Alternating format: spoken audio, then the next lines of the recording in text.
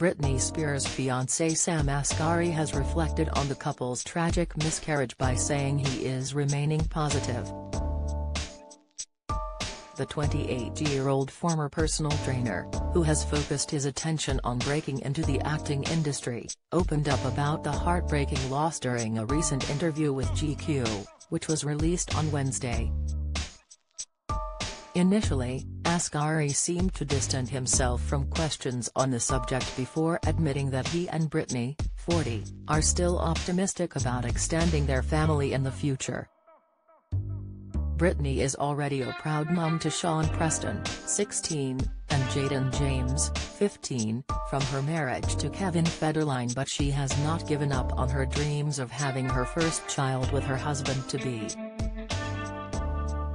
Sam said in the interview, "We're positive about it. It's something that happens to a lot of people.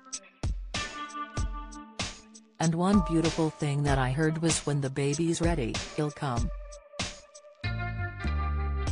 So that was a beautiful thing somebody had said was, it's a common process and the female body is just so amazing, and just the human body in general is so beautiful that it heals itself. And that when the baby's ready it'll be the right time."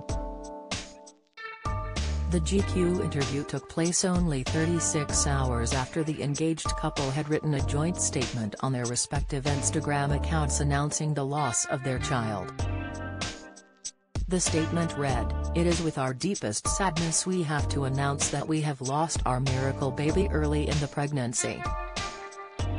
This is a devastating time for any parent. Perhaps we should have waited to announce until we were further along, however we were overly excited to share the good news. Our love for each other is our strength. We will continue trying to expand our beautiful family. We are grateful for all of your support. We kindly ask for privacy during this difficult time." Britney had announced she was pregnant on April 11 to continue her upturn in fortunes after her conservatorship had finally ended in November last year. The pop star had been under the tight control of her father Britney Spears and co-conservators since 2008, but she was free to take control of her personal life and her money. Sam had got down on knee in September 2021 after 5 years of dating. They were first romantically linked after they met on the set of the singer's Slumber Party music video.